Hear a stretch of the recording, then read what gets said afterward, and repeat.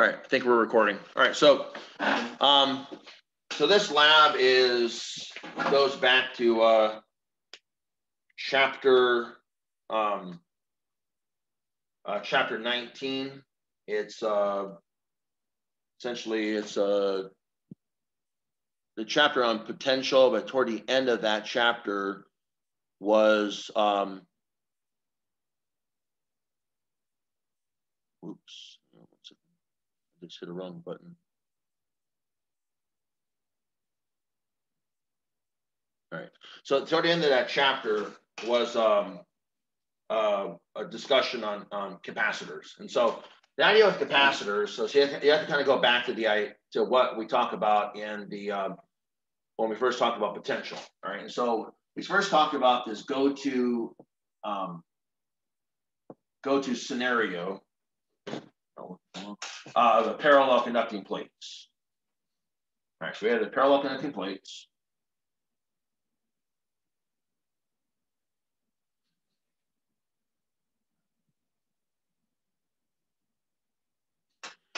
All right, and so I started off by saying that we have these parallel conducting plates, and they have a charge, positive capital Q and negative capital Q on them. And I didn't really tell you how we got those charges. And then, of course, since they're conducting, so again, these are parallel conducting plates.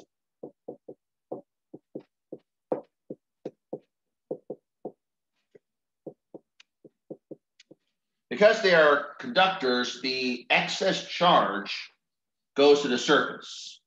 That's one of the properties of conductors. The excess charge goes to the surface. And so you have excess positive charges on the surface of, let's say, the left plate. The right plate will have an equal number of negative charges. And of course, these charges behave this way because because these are conductors. Conductors can only have charges on the surface. All right, and so we know that we know some properties of conductors. First of all, for conductors, and some of this is review, but again, this is we're officially on chapter 24 and starting 25 and 26 this week. All right, and so we're really this is taking us back. And in fact, by the time I'm gonna produce a chapter 27 lecture this weekend, which will finish optics. And when we finish optics, that'll be all of the theory for any lab we have for the rest of the semester. After this, it'll be modern physics, and we'll essentially not have we're not going to have any modern physics labs. All right. So for a conductor, properties of a conductor, right? So all charges reside on the surface because they want to get as far away from each other as possible. And another property of a conductor is the electric field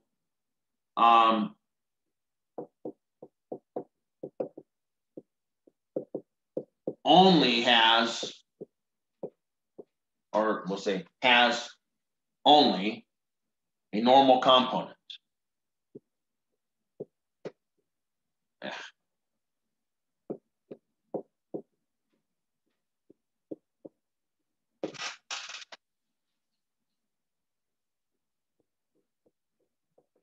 Only has a normal component at the surface of at a conducting surface.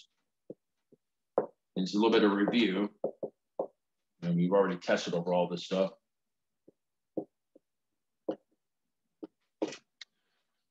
Okay, so what that means is that the only electric field components will be leaving the positive plate perpendicularly or at normal and entering the negative plate normal. So this is a way of creating a nice uniform electric field. Going from positive, every positive charge electric field line goes to terminates on a corresponding negative charge through this crystal. And of course, that's what it looks like. This is your electric field. All right, so we know that we can make a uniform electric field with parallel plate, with the two parallel conducting plates. And then so the question would be, well, how did you get this? How do you get these parallel plates charged in the first place? Well, you hook them up to a battery. So we create our first circuit element that we talked about, and that's called a capacitor. We have a battery,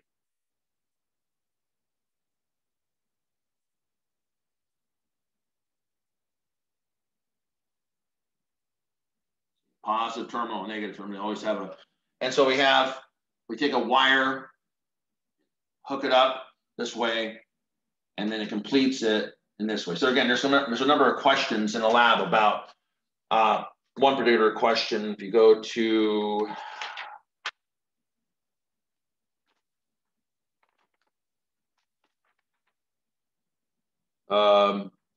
well, it's called conclusion. It's on page 5 of the lab. One of the conclusions is describe and explain your observations using the law of conservation of charge and the properties of conductors. All right.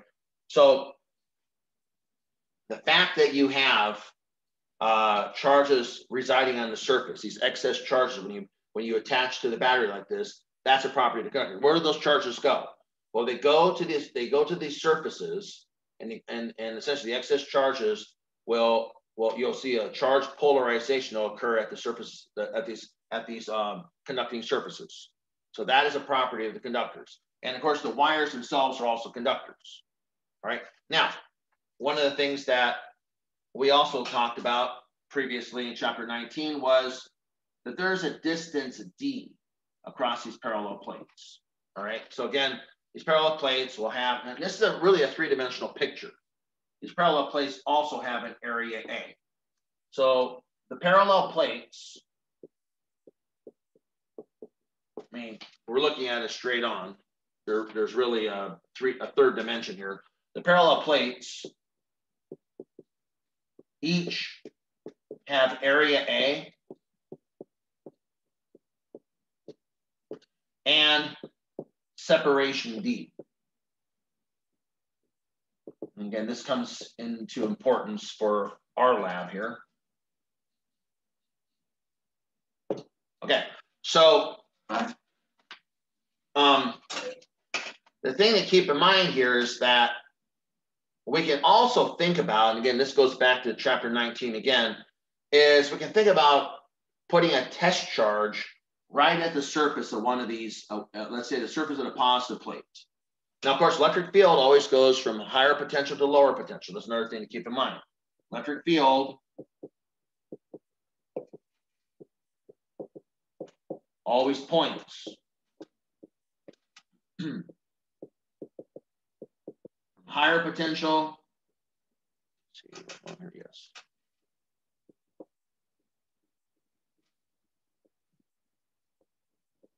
To lower potential.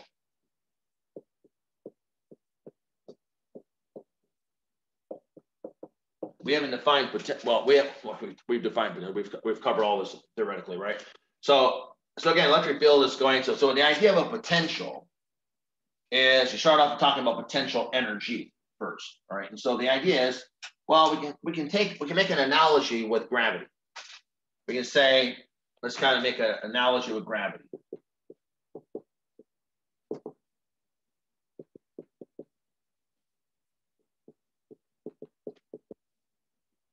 Analogy of gravity is that you have a zero potential right here, or we'll say zero potential energy.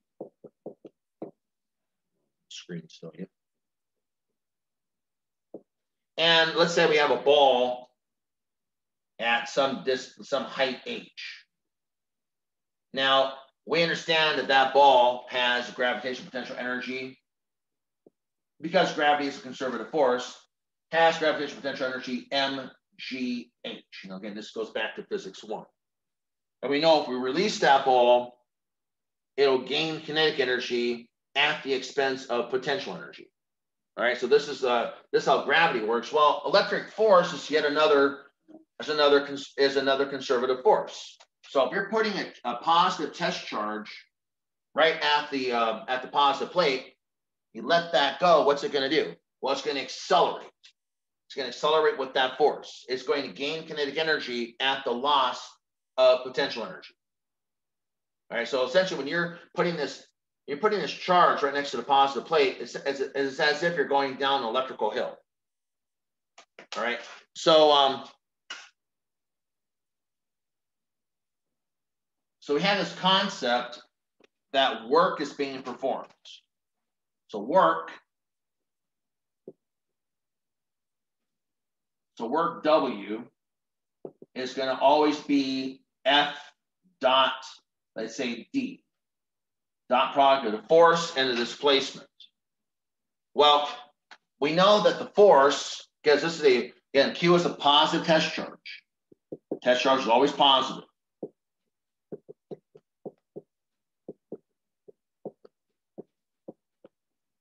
So given that you have a positive test charge, it's going to accelerate in the direction of the electric field.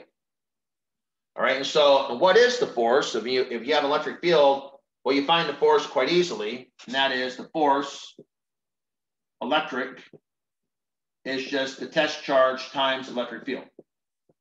I mean, that's what it always is. All right, so I can put that directly in here, and in fact, I can actually say that this is the electric force. So the work is going to be what? It's going to be, let me make one more statement. The electric field is also aligned with the displacement. All right, so again, the electric field is parallel with the displacement.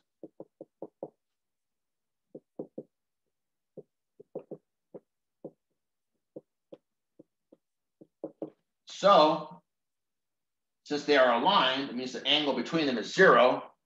So then the work will just be QE, and that's the force, dot D, or QED cosine of 0. And cosine of 0 is, of course, 1. So I can change this in and say that the work is going to be QED. Okay, great. Work is QED.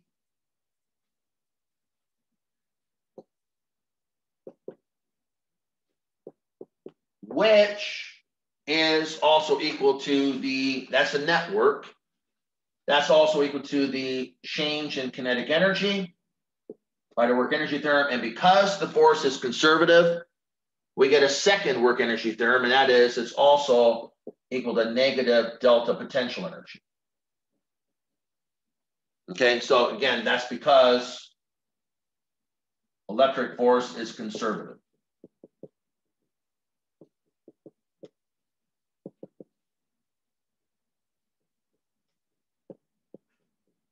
All right, electric force is conservative. So again, in the review here. So now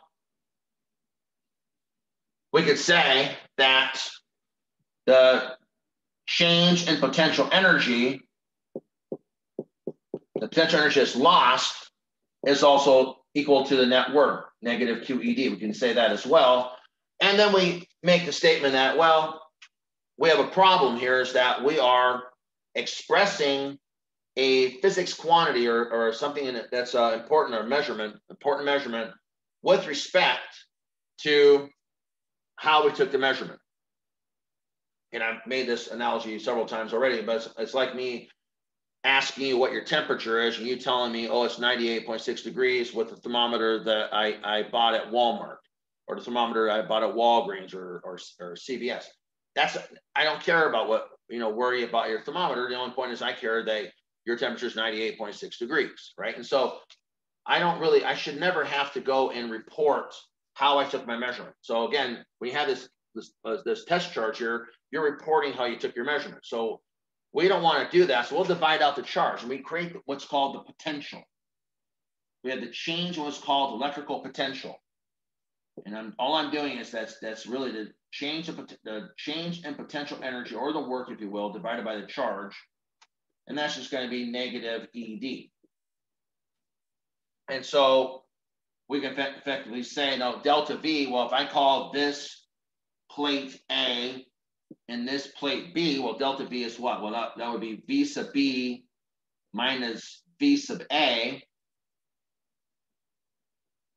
is negative ED, or I could multiply both sides by negative and say that it's V sub A minus V sub B, which we typically call V sub AB, is ED. So we know this formula. Again, this is all review, but it's all important here for capacitors. So this is a formula that we also know for the parallel plates.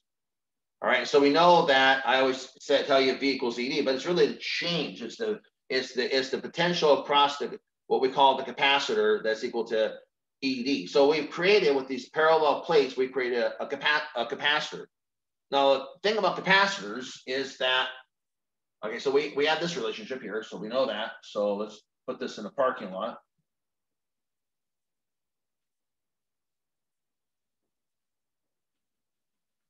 So we call V sub A be the potential, again, this electric potential, ED, electric field times the separation. Again, V sub AB is again the electric potential, or the the electric potential difference, or sometimes we usually leave off the word electric.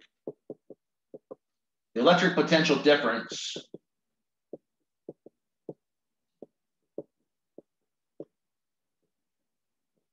across the plates, the parallel conducting plates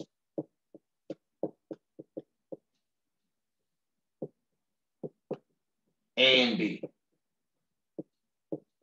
All right, so we know that. The problem is we also want to define what is called the capacitance. We want to, when we hook this up to a battery, we're essentially put this in a circuit. And we want to store charge. The idea of a capacitor is a capacitor stores charge.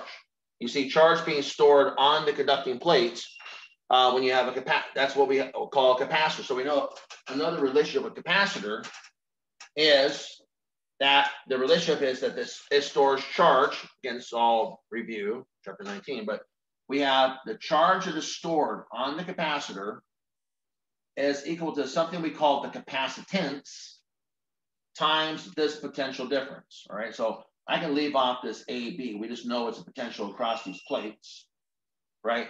And so we know that if we apply a potential through a battery across these parallel conducting plates, we store charge.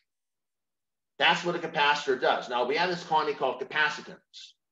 Now, what is the capacitance now? So again, we have to figure out a way of relating the charge to the electric field. And that's one of the things that's important here is that well, we really want to combine these two equations. We really want to make a statement that really is, well, what is the electric field? That's what I really need to know and I really want to be able to combine these equations and solve for the capacitors. I have the potentials, but the problem is I want to be able to see if there is a way to actually express an electric field for this charge distribution. I really need that. Otherwise, I have an additional variable hanging around. So what do? Well, when I want to solve a fundamental physics problem, I need to go to Maxwell's equations. Now, at the time we took chapter 19, which is what this lab is from, the only Maxwell equation we knew was Gauss's law of electricity. Now, given that this week is the chapter 24 week, when you listen to chapter, again, this week is chapter 24 and beginning of chapters 25 and 26, which I'm covering as a unit. Chapter 24 is the graduation exercise, if you will, from electromagnetic theory proper. And so at that point, at this point in the theory, we now have all of Maxwell's equations. But let's employ the one that we know back from chapter 19. So we have Gauss's law. What does Gauss's law say?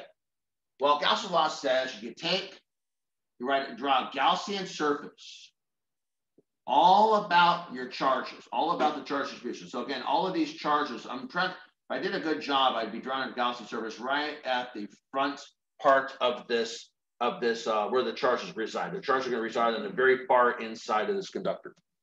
So I'm going to draw a Gaussian surface about that. So Gaussian surface, and we're going to apply Gauss's law. In theory, what does Gauss's law say? Well, Gauss's law says, again, Gauss's law of electricity,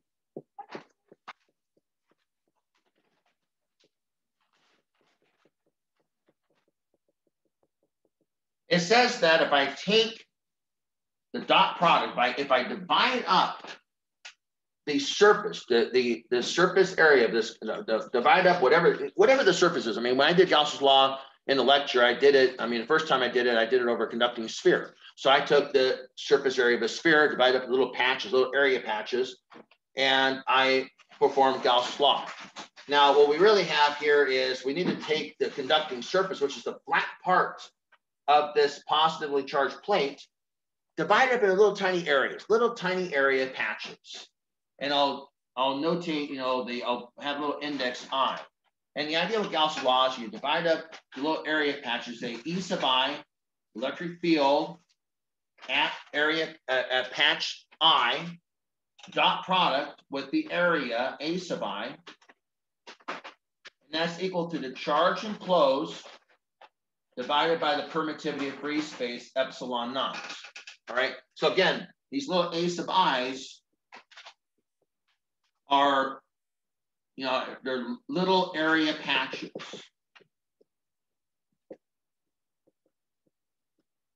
Covering the conducting surface. All right, so small that we're covering. So small that they really only have one electric field line going through them. They really should be differential.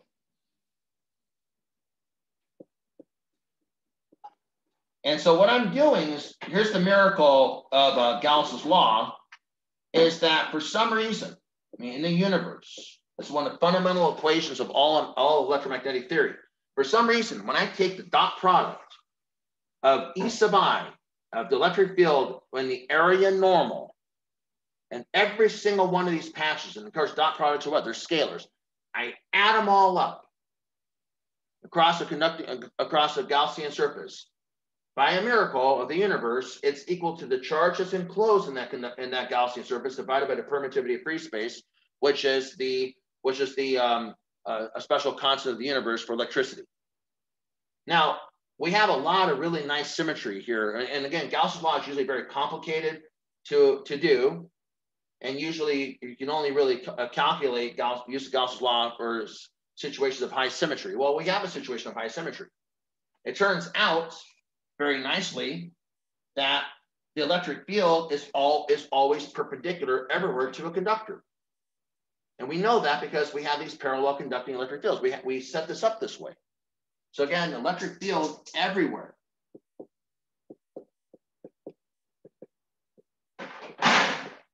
Electric field is everywhere. Normal to the conducting surface.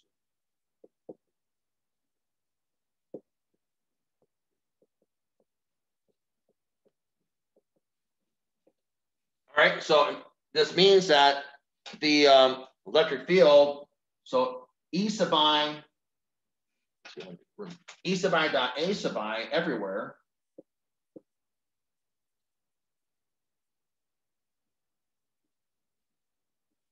is going to be just E sub I times A sub I times the cosine of 0. Because the normal and electric field vectors, every single patch, every area patch on this surface, the electric field and the area normal will be parallel to each other. So I can basically exchange this dot product for an ordinary product. So what I can say is, well, I can take the hats off here and say, instead of this being E sub I dot A sub I could write this now as E sub I magnitude times A sub I.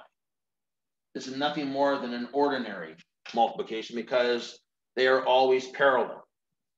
Now, the other thing is this is a uniform electric field. All right, I set it up this way. This is one of the ways that you can actually create a uniform electric field. So E is uniform everywhere. So E is everywhere uniform.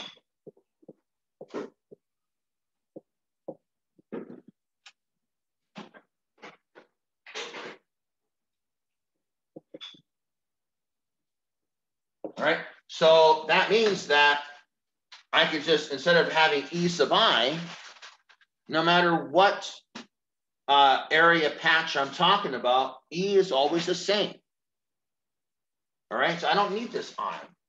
I have a constant E everywhere because the electric field is set up to be uniform between the connecting plates. So that's nice.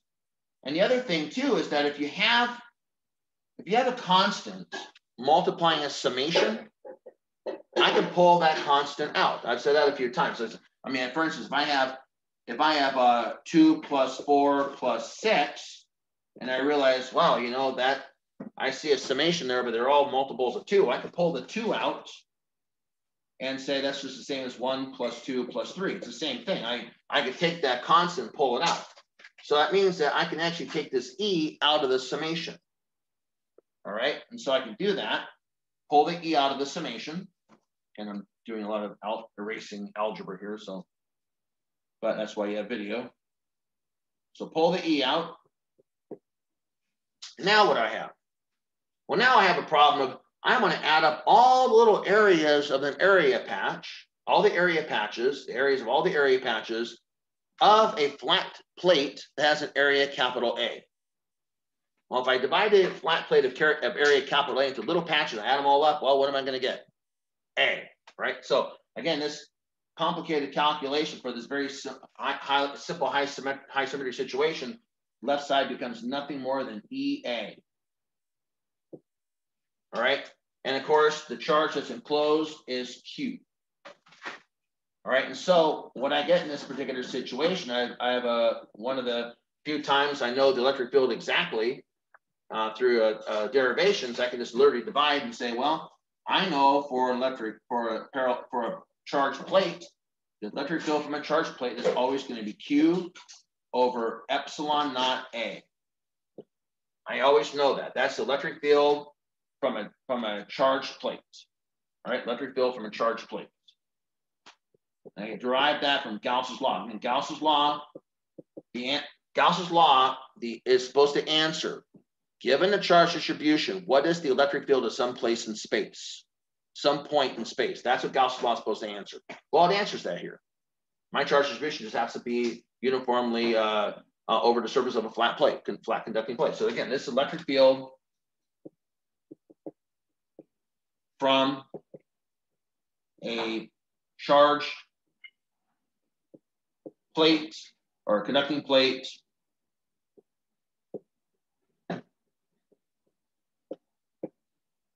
of area A.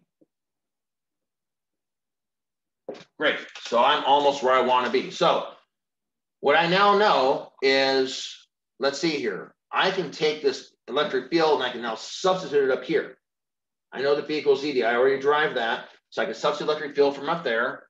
Let's do it. So instead of E, I will write Q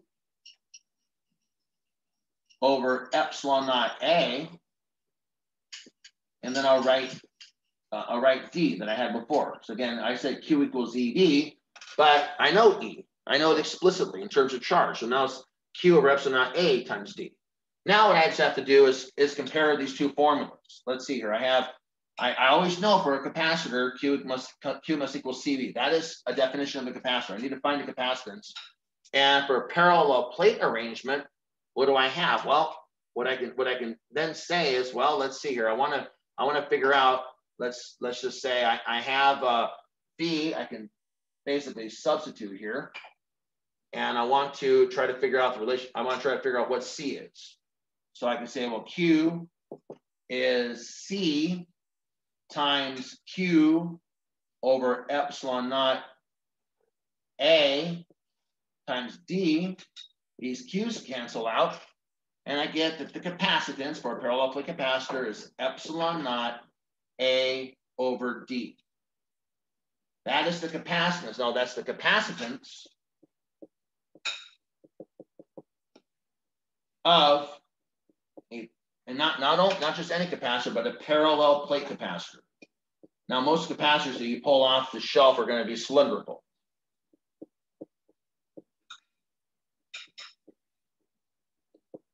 All right. Now, the cool thing about this is you look at it and say, well, I have this capacitance. Notice that nowhere in there does it say is it made out of aluminum or is it made out of gold or whatever. or copper. It only depends on geometry. If I want to increase the capacitance, I either increase the area of the plates, I increase the numerator, or I reduce the denominator.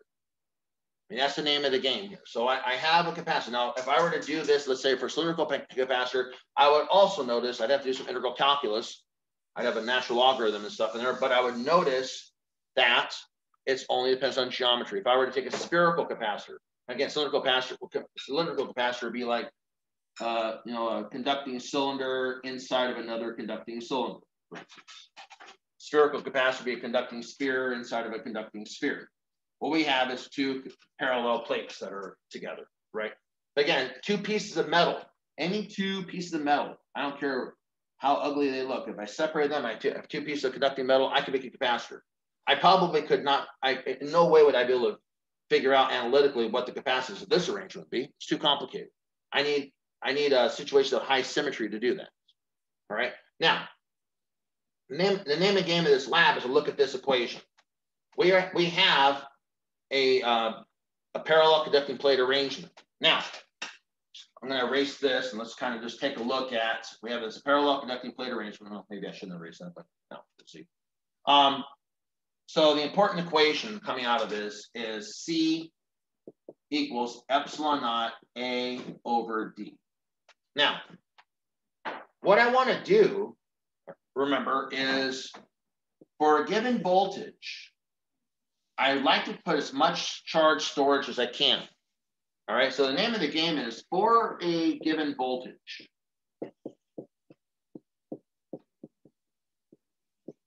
We would like to store as much charge as possible.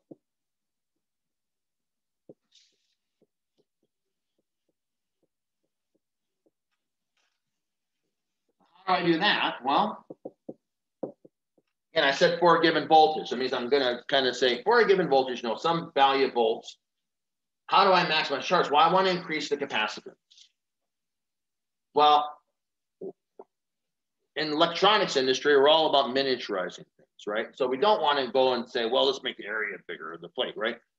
What we like to do is keep the plate as small as possible, but minimize this D. Try to make D as big as small as possible, right? Two ways to make a big fraction. Either you increase the numerator or you decrease the denominator. So the name of the game would be, well, let's make the denominator as small as we can. All right. So we want to miniaturize. We want to miniaturize electronics.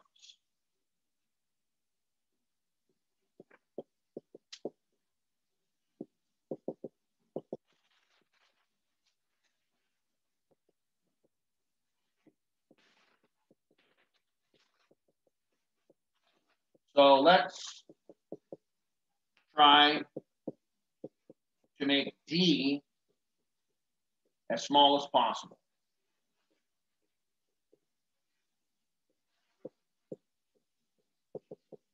Well, if you do that, bad luck, right? Because you still have this equation happening. B equals ED. What does that mean? Well, E, electric field, is B over D. So if you are trying to make D as small as possible, guess what? Now you have a large growing electric field. At some point, you're going to reach the breakdown field, and you will spark. So the problem is making D small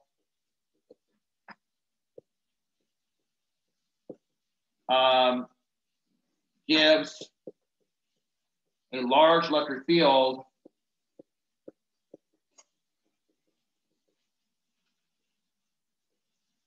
leading to electrical breakdown.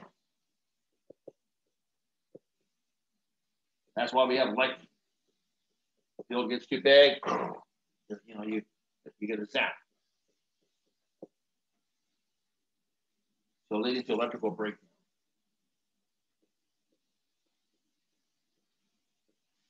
Which is a fancy word for a spark. Or a spark.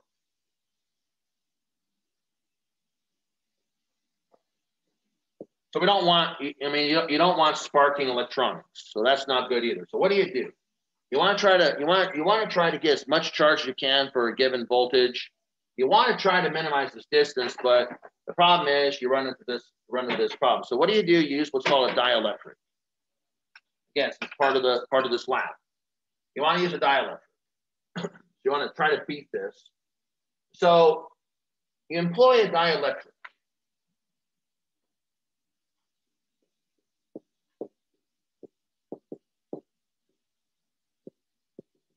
Dielectrics have, I mean, it's a win-win-win-win situation for a dielectric, okay? So you go back to this situation where you had the parallel plates.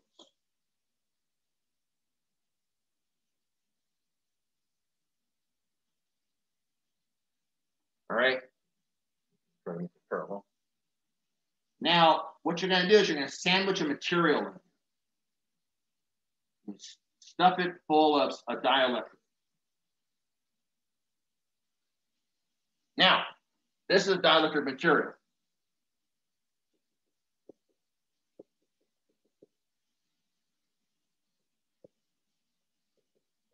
Now, dielectric materials are polar. So dielectric materials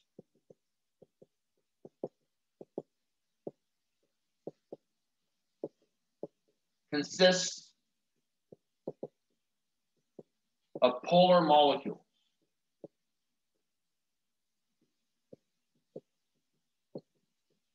Which are molecules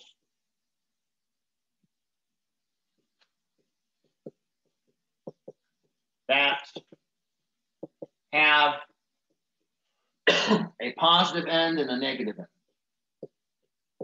A great example is water.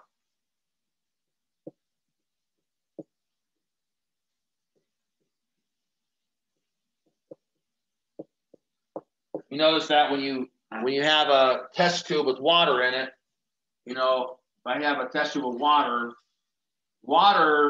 never is just straight. You know, you don't just have a straight level on water. Water always, you have a little smile. You have what's called a meniscus. Water actually gets attracted to the sides of the glass, and this is very much exaggerated, but you have what's called a meniscus here, and because water is polar, it gets attracted to the glass. All right, so the water molecules are very much polar, and that's just the way they're shaped. I mean, water molecules, you know, H2O, if you have the oxygen, you have a couple hydrogens. Well, again, the way this is set up, you know, this is it's a 180-degree angle. We know the water molecule very well. So what it ends up having, you have a slight negative charge on one side and a slight positive charge on the other side. Water is highly polar. In fact, it may very well be one of the best dielectrics you can have. What happens is all these molecules, when you're applying this electric field, a number of things are occurring.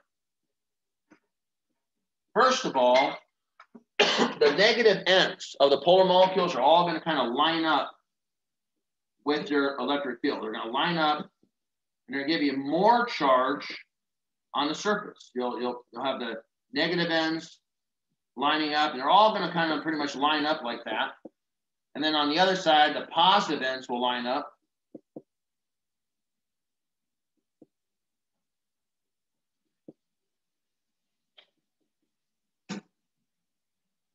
All right, so first of all, you get more charge just from these extra charges from the polar molecules in the dielectric. So first of all, you get more charge.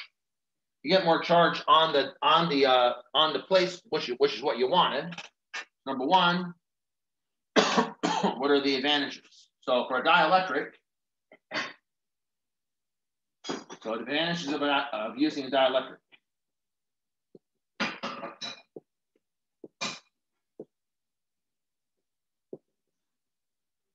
I mean, it's a win-win-win every way. So first of all, more charge on conducting plates.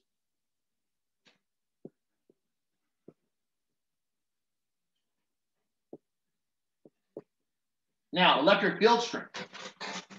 Electric field strength, right, is the density of electric field lines. How many electric field lines per unit area? Well, because of this dielectric, only a few electric field lines are actually going to make it all the way across. You only get a few. And the rest of them are going to be blocked. So the number of electric field lines reduces. The ones that actually, most of them are going to get stopped at the dielectric. Only a few will go across. So that means you're going to have a weaker electric field strength. All right, so much fewer electric field lines.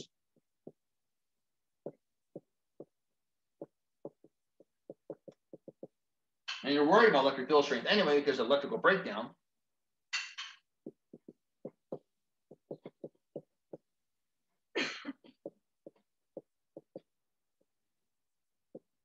So very much fewer electric field lines cross from plate to plate. And there's one other thing, right?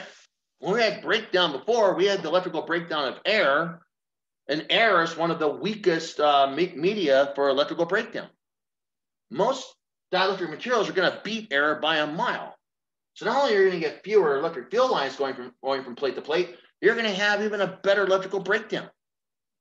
So you got a positive right there as well. So again, the electrical breakdown, or what we call the electric field for breakdown,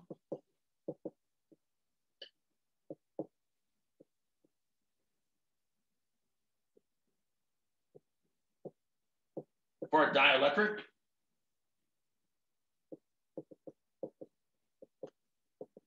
is better than air anyway.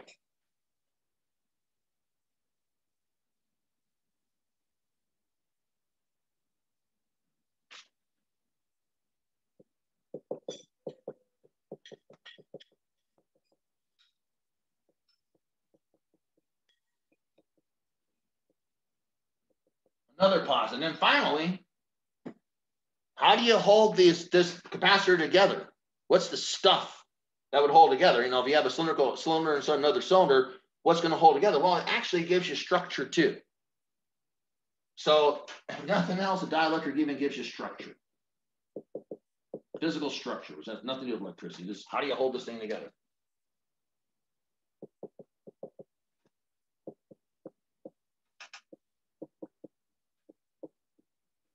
All right, and so what you basically you define what's called a dielectric constant. Okay, and the dielectric constant is actually going to be unitless. And you take this formula and you just multiply it by kappa. Kappa is the dielectric constant for a given material. You look this up in a table. And so your capacitor formula is going to be what it was before, enhanced by some number kappa. Now, kappa officially is so kappa officially is the ratio of the electric field in a vacuum to the electric field in the material. All right, so it's a ratio of electric field. And so essentially it's E naught's electric field in a vacuum.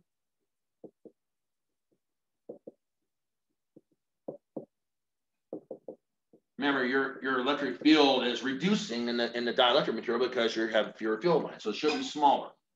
E is electric field in medium, dielectric medium. All right, so that's what kappa is. Kappa is unitless. Has no units. You look it up. It's something you have to go look up. So we'll see that in the software. Okay, so that is really the long and short of it. So you get a huge amount of advantage by using a dielectric. All right, so you get to make nice miniaturized electronics, store charge as you need to for your radio, whatever it is you're going to use. And again, so this is really the operating equation we're going to use in this lab. That's it. C, the capacitance, is kappa epsilon naught A over D.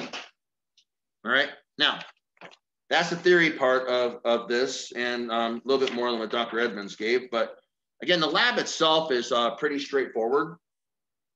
And so I'm not probably really going to go to the, well, I may go to the whiteboard a couple more times. But all right, so let me fire up. I mean, I already have everything up. So let me me share my screen. I have the software. Okay. So here's the software. When you fire it up, and you notice that there is a wire. It's really a very simple. Well, first of all, you fire up the software. You have to select the dielectric tab, and then you really just have a dielectric, a couple parallel plates, and a battery. You have the ability to use arrows to either make this go smaller, if I can do so. Not working. Okay, hang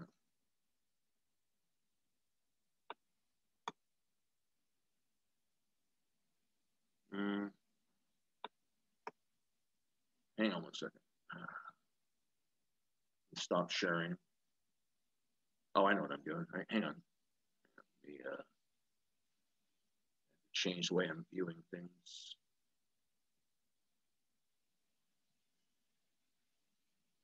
All right, sorry about that. Let me try that again. Share screen with you again. All right. You guys still with me? Oh, yes, we're here. Awesome. All right. So here we are. So I have the ability to make this thinner or bigger. I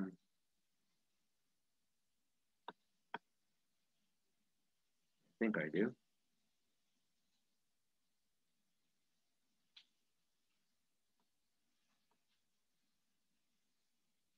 All right. My computer's starting to act weird here, so I hope. There we go. Wow. All right, so I can make it thinner. All right, I can change the separation distance. I can also change the plate area. So I can make the plate area, let's say, bigger. All right. I'm having a little difficult time with the software here. If it should crash, we'll all come back on. We'll do it again. Now, hopefully it doesn't, but all right, there you go. So you saw that I updated it. So what we want to do is we want to start off by looking at just varying the area and keeping the distance constant, the separation distance constant. So I'm trying to bring the area, I'm trying to bring everything back the way it was.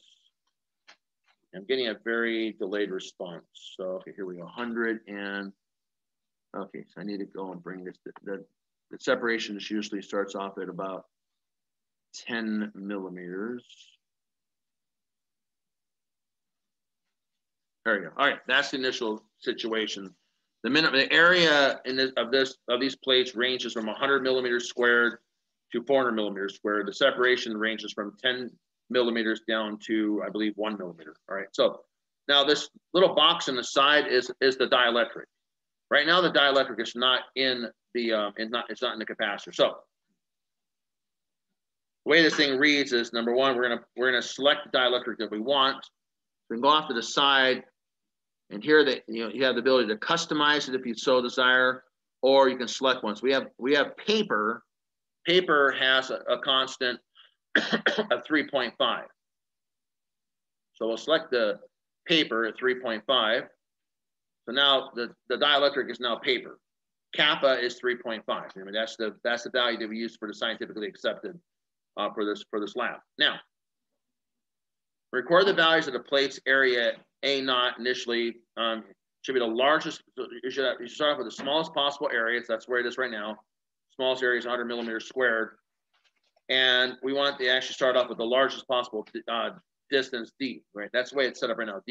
Largest D is 10 millimeters. Now, keep in mind that the area is in millimeters squared. Okay, we want to put an SI, so we're going to want to put that into meters squared. So you're going to want to fill out this table that's in the middle of page 2. And so we can take a look at the table right now and see. We want to start off by, one second here. Okay, we want to put, okay, so number one says put the dielectric completely into the capacitor. Right now you see there's an offset value.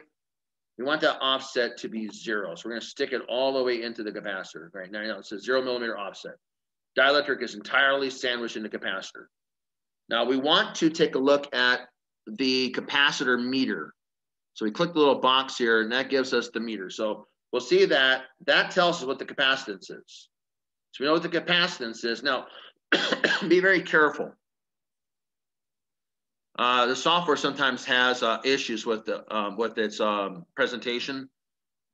You'll notice, be really careful. I mean, again, with my eyes, I see that as 0.31 times 10 to the 12th farads. Well, there's no way that that's true. But if you look at the scale, it's 10 to the negative 12. So that really should read 0.31 times 10 negative 12, negative 12. So 0.31 picofarads, right? It's 0.31 trillionth of a farad. Remember, 1 farad is a very large capacitance. Sorry. So in my table, where you see 0, the row 0 in that table, I'd write the area. Now I wouldn't write 100 millimeters squared. You want to convert that. There's 1,000 millimeters in a meter. So you actually want to divide by 1,000 squared. So the trick is you want to divide by 1,000,000. So whatever that number is on the area, you divide it by 1,000,000. 1 times 10 to the 6. That gives you the area in meters squared. So what I would write in the upper left box, or the area box for row 0 is 1.0 times 10 negative 4. And 1.0 10 negative 4 would be the area for row 0. The corresponding capacitance, again, I would write in the area, I'd write right next to the A in area, I'd write parentheses meters squared to remind myself that, yeah, this is in meters squared. So again, for row 0, the area, which should be, I'd have it as 1.0 to 10 negative 4. The capacitance, 0.31 to 10 negative 12. Again, so again, that's negative 12, not positive 12. There's no capacitor in the universe that would be positive 12. So anyway, so what you want to do is vary the area in little increments. And so, and again, the maximum area is 400 millimeters squared. So I took my next area, it's around 206.7, I think is what I got. So if I grab this and move it a little bit, 116 is probably not far enough. Yeah, I did one around 200-ish. So I'm just pulling out the area, and I'm just going to get essentially 4 readings. I don't know why this is not working for me. Here we go. This might be one. Maybe 164 or whatever. So in that particular case, I might write.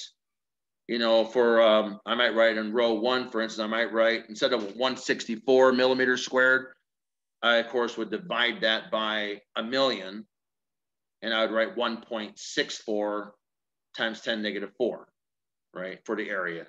And then for the capacitance, I would look at that and go, well, let's see, what is the capacitance? I look at the capacitor meter.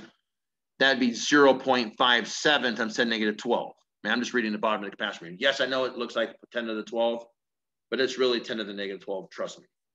So it would be 0.6, or is that, I'm sorry, that's 0.57, I apologize. 0.57 to 10 negative 12. And I would do this for basically 3 more readings. I took the final reading to be the maxed out area. So I took the final reading all the way out to 400. And so again, I took one at like 206.7. I took one about 266. I took another one about 352. And I took my final one right here at the maxed out value. So that would be what? Well, 400 millimeters. What is that really in meters squared? You divide that by 1,000,000. So it's 4.00 times 10 negative 4. What's the capacitance? Well, I read the bottom of this capacitor meter, and it's 1.26. I'm sorry, 1.24 times 10 negative 12. So again, I'm just going to get 5 area capacitor readings. And then what do? Well, we're going to go to Excel, right? And so I'm going to stop showing. I'm going to stop sharing this. I'll share my Excel. You guys still hear me okay? Yes. Yes, sir. Okay, I'm doing all kinds of dangerous things here. So at any point we could crash. I'm doing Live dangerously. Living dangerously, indeed. All right, so I'm going to share Excel. And again, I'm not going to go through all the Excel basics. I mean, we did that before. It's a lot of the stuff in Excel. We're just doing the same thing over and over again. So you go to the data.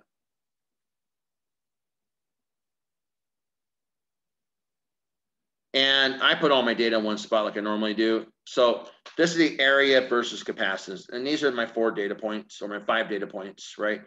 And all I'm going to do is just, you know, as usual, highlight the 2 columns.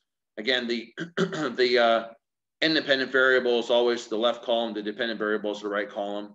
Maybe that takes a little getting used to for some people. And then you just go to, again, insert.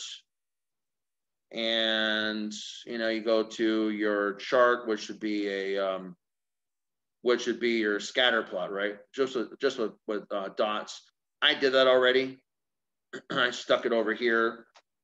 You want, as Dr. Edmonds says here on number 4, you want to label your axes. Again, I'm having a little delay here. Here we go. So I label my axes. Now this came out really small for some reason. Let me make this bigger. That's weird. I know I made this bigger this morning. All right, so I did a trend line, a linear trend line. And again, I labeled the plot appropriately. Capacitor, a parallel plate capacitor with a paper dielectric versus plate area, okay? The vertical axis is capacitance and farads. The horizontal axis is plate area in meters squared. And what this tells you is that this gives you a formula. So I wrote this formula right down at the just below sub step 3 in step 4. So right where it says record the equation of the best fit line, I stuck it in there. Right? Again, I have 3 times 10 negative 9x plus 5 times 10 negative 16. What that really is C is 3 times 10 negative 9a plus 5 times 10 to the negative 16. So actually, let me right. I didn't correct my. I need to correct my formula real quick.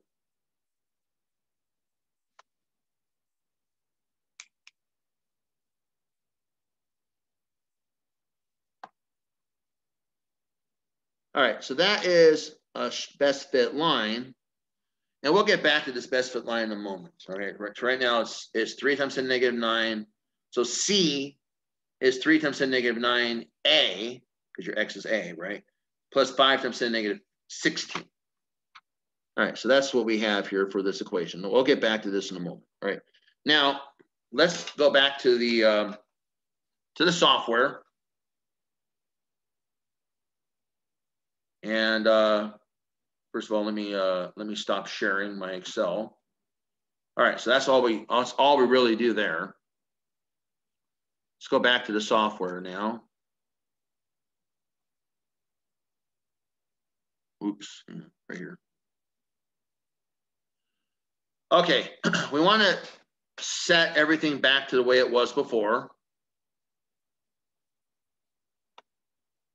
Let's take the area back to minimize it. The distance separation has not changed. No, I'm having a big time delay. All right, sometimes the software doesn't want to do what I want. Can you just hit the reset all? Yeah, I guess I could. Yeah, I could do that. Oh, I got it. Just takes a while for the software to listen to me. I get Zoom really must be a hog. It just really eats up stuff. So anyway, the next set of stuff to do. I mean, that's all number 5 tells us to do on the bottom of page 2 is just reset everything. So again, you're reset at the minimum area and the maximum separation like you were before. Now all you're going to do is there's a table on the top of page 3, and there you're gonna take 5 different separation settings. Now again, you want to do everything in meters, and so here you have everything in millimeters. So again, the separation, the left column is separation. You want it in millimeters. So of course, what are you going to do? You're going to divide by 1,000. So it wants you to use that initial arrangement as your first data point, your row 0. So your D column there will be 0.01. And of course, I labeled the D, I stuck a parentheses M next to it for meters. Your 1 over D, I put a parentheses M to the negative first. Of course, that's 1 over D. So 1 over 0.01 is 100. So again, so the first row should read, the D should be 0.01, has to be in meters. Your 1 over D should be 100. And then what's the capacitance? Well, I just read it right off the meter again. Again, it's 0.31 times 10 to the negative 12. Again, that's negative 12, not positive 12. And, it's picofarad. Capacitance values that usually come in contact with are usually very small. Microfarad, nanofarads, picofarads. Certainly nothing like 10 to the 12. So anyway, now you're going to do what now? You're going to take about, now again, the separation goes all the way from 10 millimeters down to 1. So I just picked intermediate values of the separation and figured out what the capacitance was. And so again, I'm leaving the plate area alone as minimized, and I'm picking another value of plate separation.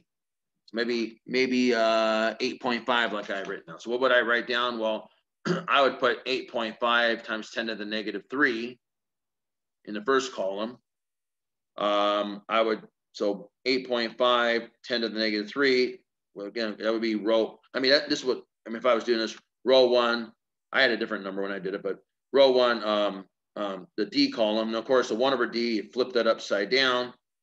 1 divided by 8.5 10 to the negative 3, that's 117.65. And then of course, I'd write down what the capacitance is. In that case, 0.37 times 10 to the negative 12. And I would do it for a couple more intermediate values. And I think the last value, the bottom of it, should be your minimum. So I think it goes down as low as, I guess it goes as low as 5. All right, yeah, so 5 is the smallest one. Okay, so it goes from 10 to 5. So I would pick, something like I just did, and maybe 2 more intermediates. In the very bottom, row number 4, I think what he wants you to do is pick the 5 times 10, 5 millimeters. So again, my row 4 would be, my D would be 5.010 negative 3 in meters. 1 over D, well, 1 over 5 to the negative 3, that'd be 200. And of course, the corresponding capacitance would be 0.62 times 10 to the negative 12. So again, I would go back into Excel, and what he wants you to do now is he wants you to plot C versus 1 over D. So you have the 1 over D column that you have. He wants you to plot C versus 1 over D. And again, that should also be linear. So when you complete that table, I'll stop showing, go back to Excel. Oops, let me share this. All right, back to Excel. Here we go. All right, so that would be my next tab. And again, I showed you 2 sets of data. So again, that set of data, and there's a little delay here. Set of data on the right side now was my 1 over D versus C. All right, and so I plotted that in the same way. And I don't know what happened here. I swear this was blowing up, but okay. Let me make this so I can even read it. Did a trend line. All right, so this time around, your equation, I wrote the equation right above the word conclusions. I got C equals 3 times 10 to the negative 15.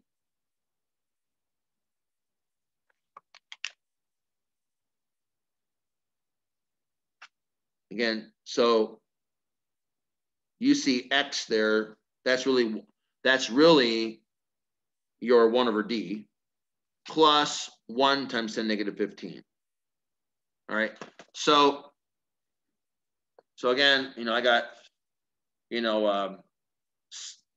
see Y equals 3 times 10 negative 15, X plus 1 over times 10 negative 15. Well, what that really means is that's C equals 3 times 10 negative 15 times 1 over D. That's your variable 1 over D plus 1 times 10 negative 15. All right. So that really is all of the work. Well, actually, not quite yet.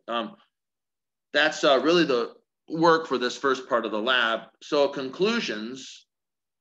So your conclusions. So first of all,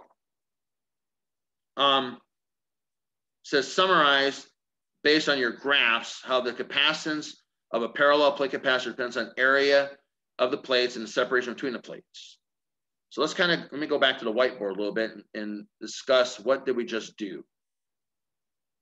All right, back to the whiteboard. Well, I already have the equation written up that's important to us. C equals epsilon naught A over D. What we just did is said, well, in the first plot, we varied C versus A. And so first experiment, we did C versus A. Well, what we have here is C is kappa epsilon naught over D by A. So your slope, the slope of your line is this set of numbers, kappa epsilon naught over D. That's your slope. When you saw your slope, you got that y equals mx plus b kind of equation. Well, that is your slope right here. You can derive kappa from that slope. You know D. D is a given setting. Remember, for the area, D was a constant. D was always 10 millimeters. We just varied the area. We kept D at a constant. We know D is a constant. Epsilon is a constant in the universe. We can use this to determine kappa. Or the second experiment, what did we do? Well, we varied C versus 1 over D. What's that look like? Well, then again, that's going to be C is kappa epsilon naught A multiplied by 1 over D. Okay, so that's our variable now. Our variable, again, a y equals mx plus b, our variable now is 1 over D. The slope now is kappa epsilon naught A. So what Dr. Edmonds wants you to do essentially is figure out kappa from at least one of those two measurements. I picked this one. I picked the first set of quantities to get my kappa.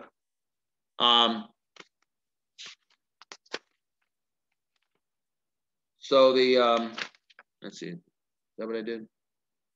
Yes.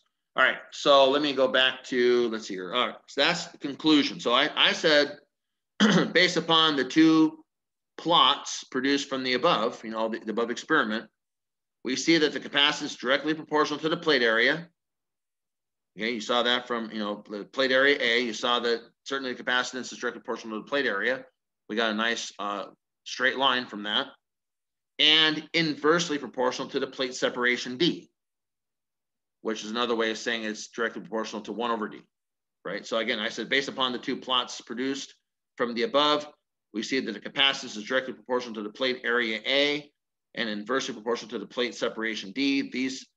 These findings agree with the theoretical formula for the capacitor for a parallel plate capacitor, C equals epsilon A over D. So again, the theoretical formula is C equals kappa epsilon naught A over D.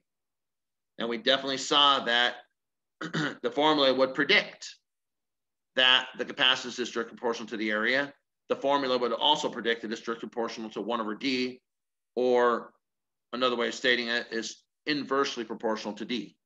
All right, so the software absolutely verified this formula.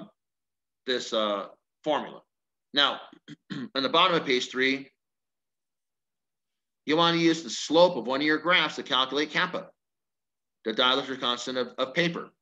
Show the calculation below, compare it with the value given by the simulator, and find the percent error. All right, and so again, I'm picking one of my plots. Again, you got to do this yourself, get your own numbers, right? But for my plot, you know, I said, okay, well, I'm going to pick the first experiment. I mean, you can pick the second experiment. I'm gonna pick, you know, the first plot. And I could pick either 50-50.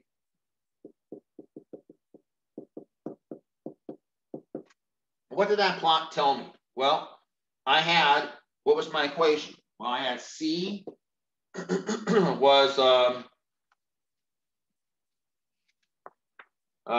3 times 10 to the negative 9a. Again, the numbers aren't very good in this software. They don't really give you much precision. That was a little bit unfortunate, I guess, but plus 5 times 10 to the negative 16. That was what I read off of my plot. But what I really care about is this, right? This is my slope. I'll call it S. That's my slope. What's the slope tell you? Well, again, I'm varying by A. So the slope is really the same as kappa epsilon naught over D. So I know the slope, I know epsilon, and I know D, so I can solve for kappa. Kappa is SD over epsilon naught. In my case, I got a slope. I mean, I can read it right here off the trend line equation. I got 3 times 10 to the negative 9. I guess what would that be? It's farads per meter squared, I guess. One of many units you can express this as. Times the distance, well, it was a constant 0.01 meters. And epsilon naught, the constant of the universe, is always 8.85 times 10 to the negative 12 coulombs squared per meter squared. And somehow using SI, this goes to unity, unitless numbers. And I got, when we went through all this stuff, I got kappa as 3.39. That's what I got. You'll get a different number. You'll have different numbers than me. So how does this compare? Well, it wants a percent error, right? So percent error will be kappa experimental minus kappa theoretical, absolute value of that, divided by kappa theoretical, which I'm taking as truth, times 100%, right? Percent error. I did 3.39. I did an absolute value, so my answer is always positive. Minus 3.5. That's what it tells you. It tells you on the software. That's the dielectric constant for paper. Divided by 3.5, multiplied by 100%. So for me, my percent error ended up being, I got about 3.1%. You'll get a little different number probably. I mean, that's not bad given how rough these numbers are. These are very rough numbers. But again, I found kappa by solving the slope from the trend line equation, and I just compared it with what's considered the scientifically accepted value for the dielectric constant for paper. Okay. We'll go back to the software now. There's not much more to do on this. It's a fairly short lab.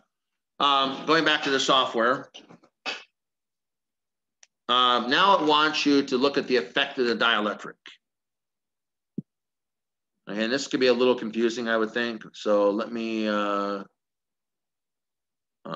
share the software yet again.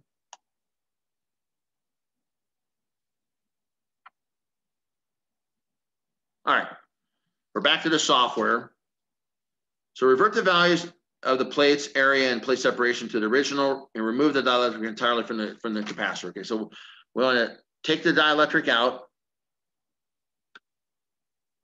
And there's a, oops, There's a little delay in everything that I am doing here, so bear with me. All right, dielectric is out. Let's get the separation to its max value. The plate separation is at its minimum. That's the original configuration of this.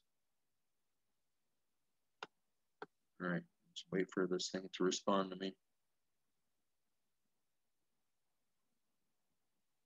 All right, here we are. So back to the original. So what are we doing here? So now show the capacitance, charge, voltage, and energy meters. All right, we already have the capacitor meter up, so you're just going to select these other boxes. So we want the charge on the plate. Yeah, that meter comes up. We want the stored energy. We also want a voltmeter. All right, and so what we're going to do is we already have a battery connected. So you want to take the red positive prong here, I guess. I don't know what you call these. Connected to the plate, and then the negative to the other plate. We should get a 0 reading when we do that. Yeah, all right, so given I have a 0, not a question mark in my voltmeter reading, that means I did it right. So I'm touching metal to metal. Okay, now you notice that everything is 0 at this point, right? Because the battery is set at 0 volts. You notice there's a slider bar in the battery. It's currently set at 0 volts. There still is a capacitance there, right? Because capacitance only depends on geometry. Doesn't depend on, it's the same capacitance whether there's a battery hooked up or not. I take two metal plates, I stick them together, there's gonna be a capacitance. So again, you know, the fact of the matter is, it only depends on geometry. Now there's no charge because there's no potential. There's no energy because there's no potential. And there's no potential, right? So again, everything is reading at 0. So what do I want to do? Now connect the battery and turn on the battery voltage about 1 volt. That just means move the slider bar up to about 1 volt. See how hard this is for me to do. I got 0.416, so I probably won't get 1. I got 0.98 earlier today. This thing is very touchy. All right, let's try that one more time. 0.98, look at that, 2 for 2. All right, so 0.98 volts is what we have right now. Now, so again, I'm on number 2 here on page 4. Connect the battery and turn the battery voltage to about 1 volt. You may have to zoom in or out. Okay, I got look. I mean, 0.98 is good enough. That's my voltage from this morning as well. Slowly insert the dielectric inside the capacitor. As the dielectric fills more space in the capacitor, observe and record the changes. All right.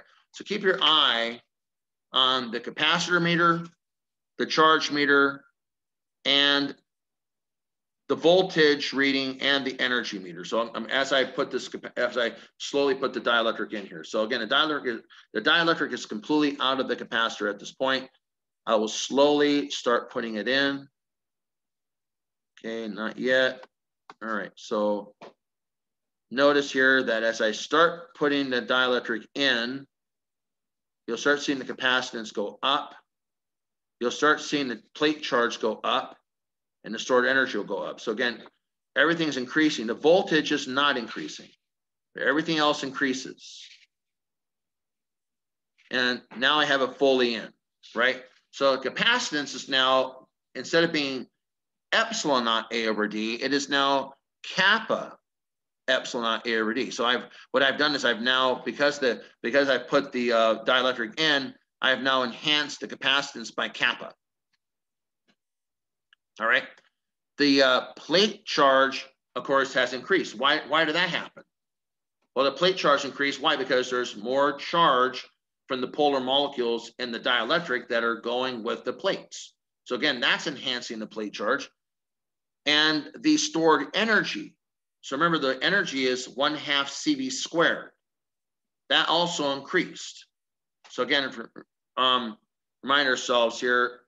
Let's see here. So I wrote all this kind of together. He has various bullets: capacitance, charge, voltage, and energy. I put all together. I put one little statement in the space to the right of these 4 bullets, I threw everything together. I said, as the dielectric fills the space between the capacitor plates, the capacitance increases from 0.09 times 10 negative 12 farads to 0.31 times 10 negative 12 farads. The charge on the plates increases from 0.87 times 10 negative 13 coulombs to 3.0 times 10 negative 13 coulombs. Now, again, that looks like positive 13 on the charge on a plate charge. I guarantee you it's not. It's 10 negative 13. You would not want to even be anywhere near a 10 to the 13th coulomb charge. You wouldn't last very long. So again, 10 to the negative 13. So that's just a misread there. So again, the charge on the plate increased from 0.87 to 10 negative 13 coulombs to 3.0 times 10 negative 13 coulombs. And the energy stored in the capacitor increases from 0.43 times 10 negative 13 joules to 1.49 times 10 negative 13 joules, while the voltage across the capacitor remains constant at 0.98 volts. So again, I just basically specified how the capacitance increased, how the plate charge increased, and how the stored energy increased. Okay. Remember, stored energy is 1/2 CV squared. The energy stored in the capacitor is 1/2 CV squared. C is the capacitance, the V is the voltage. I'll write on the board in a moment. Now, remove the dielectric entirely and disconnect the battery. Repeat the steps again. So again, I'm on the bottom of page 4. So now we're going to disconnect. We're going to remove the dielectric out. And we're going to disconnect the battery, means take it back to 0 volts. See how successful I am at doing that.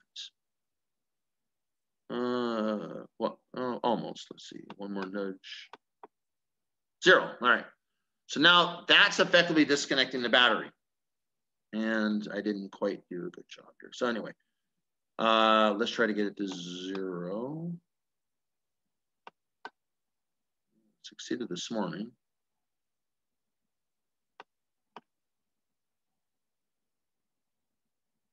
There you go, 0 volts. All right. Now you notice that the plate charge has gone to 0. Again, Q equals CV. You have to have a potential to have charge.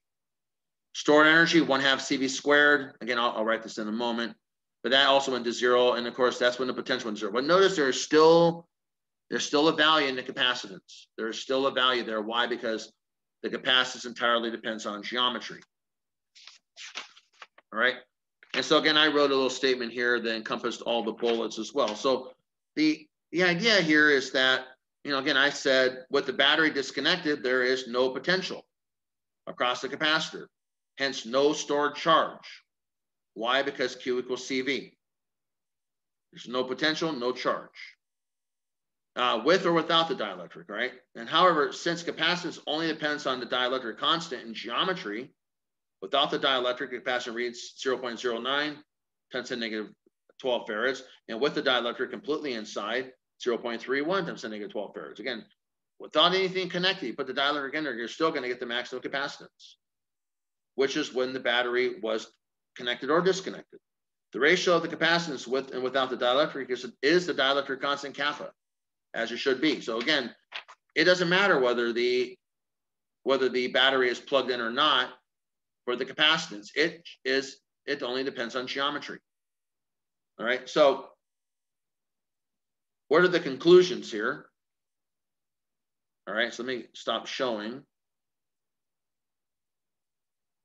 So altogether, what do we see?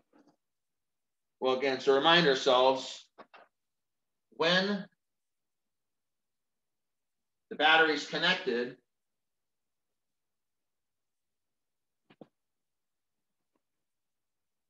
and again, the conclusions are describe your and explain your observations using the law of conservation of charge and properties of the conductors, right? Well, okay, so we already talked about that, with battery connected,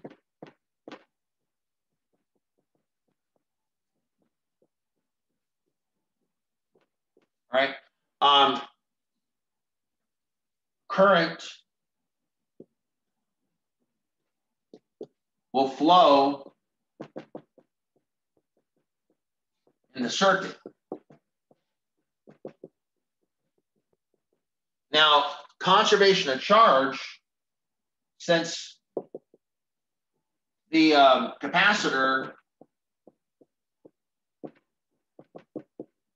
stores charge,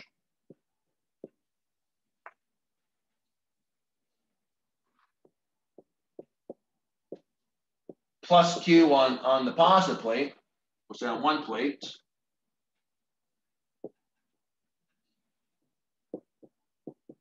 and negative Q on the other,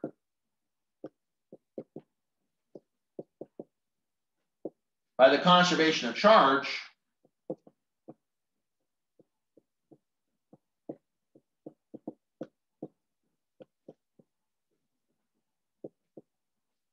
these charges,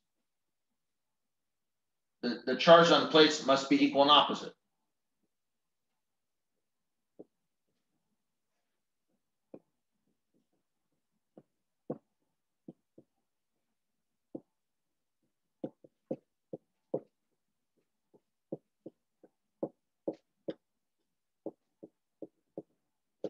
Since the parallel plates and the wires are conductors,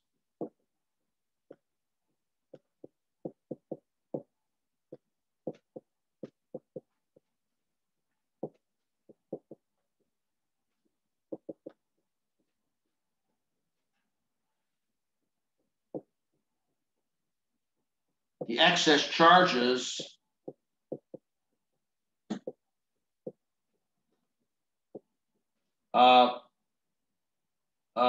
move to the surface of the conductors, or the surface of the plates, to be in electrostatic equilibrium.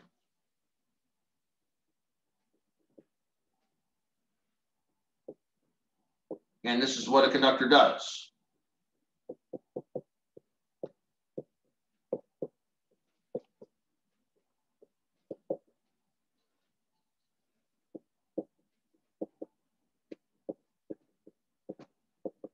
And that's how we did our derivation, right? You know, the fact that we have a parallel electric field relies on all of this, right? And so essentially, the very derivation that we did, I mean, so again, you know, the conductors, the electric field leaving the positive plate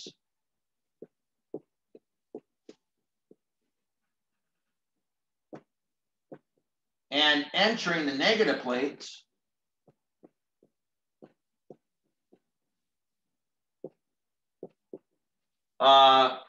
such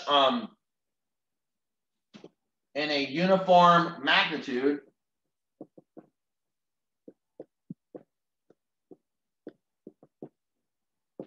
and normal to the plate surface,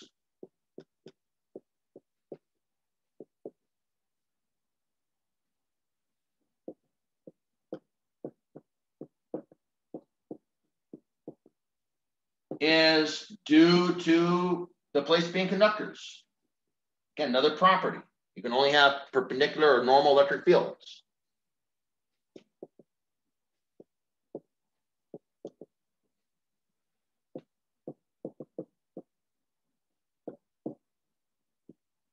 So again, the very fact that the very application of Gauss's law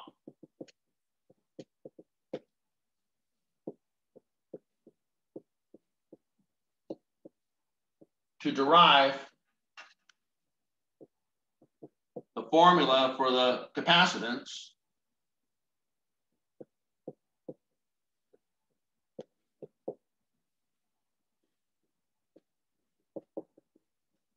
of the parallel plate capacitor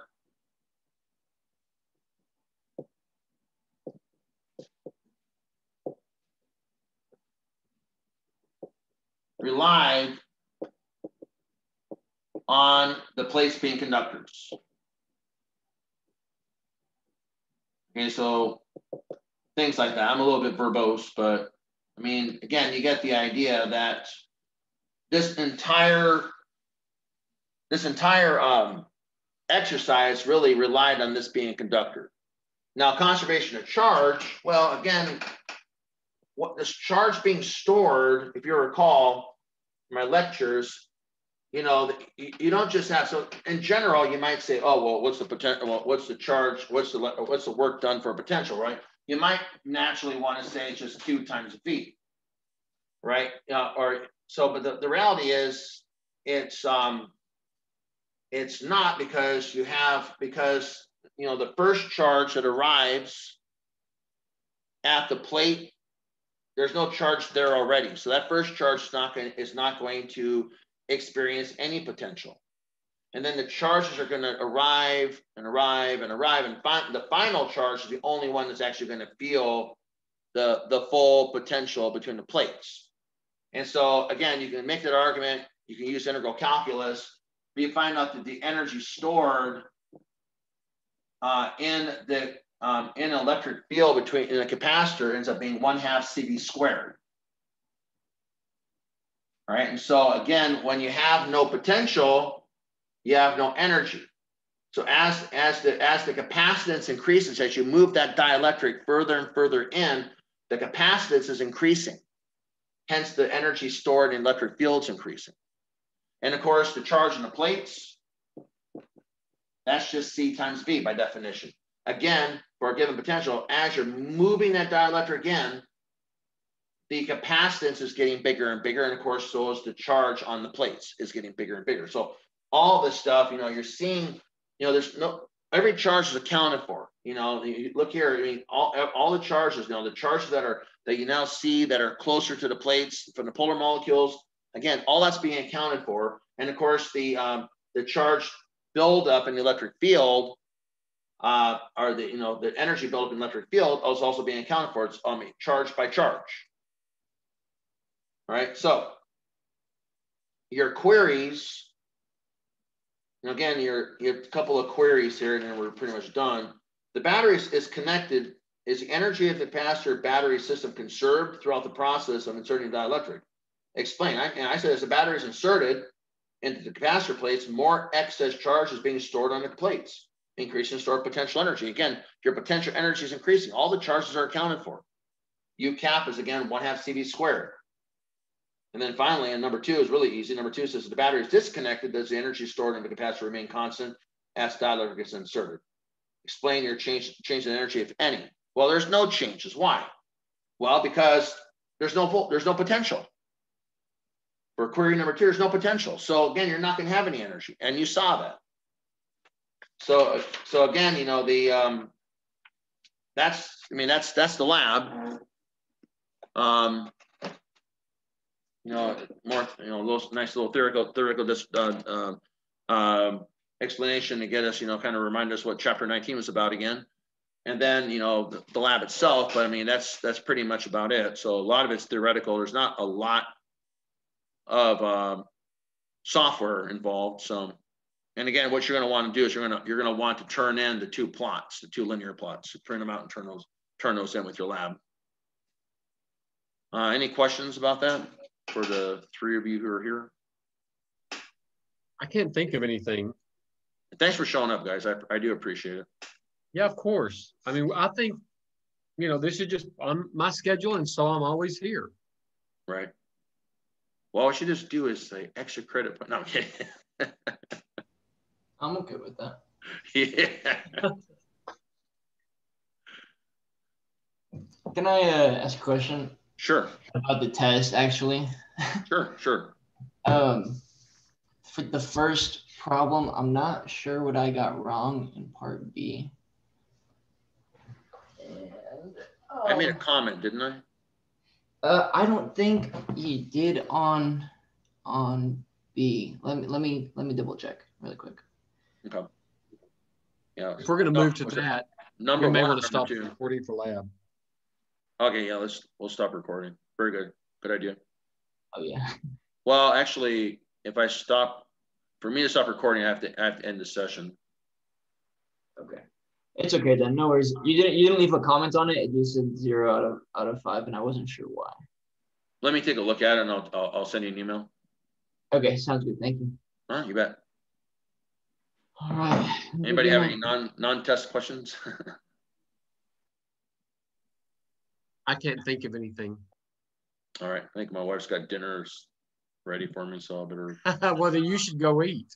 get in trouble. All right. You guys have a good Hey, one. thank you for doing this, by the way. No problem. No, I enjoy it. And thank you for showing up. Absolutely. Thank you. Is Allison still there? As best I can tell, she is. Okay. All right. Well, I'll see you guys. I'll see you guys later. I'll send you an email, DJ. Awesome. Thank you. Have a good night.